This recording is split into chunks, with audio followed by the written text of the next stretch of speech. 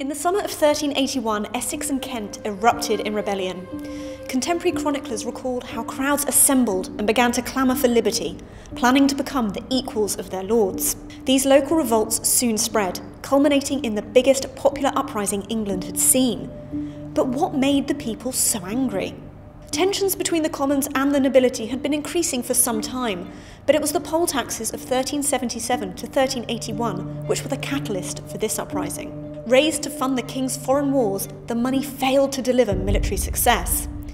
In 1377, a fleet of French ships attacked and burnt towns along the south coast, and popular resentment grew.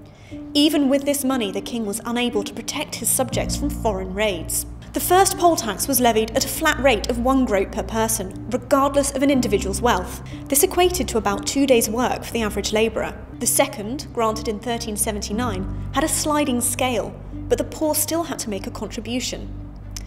However, it was the third poll tax, granted in 1381, which caused the most problems. This was once again at a flat rate, but at a much higher rate of 3 groats per person, equating to about 2 weeks of work for a labourer.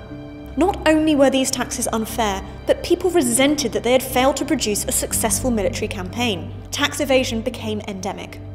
Official records show that between the first poll tax in 1377 and the third poll tax in 1381, as many as 450,000 taxpayers disappeared from the records. When this tax didn't raise as much money as King Richard II expected, he dispatched representatives to find out what was going on and to collect the outstanding sums. This was when the trouble started.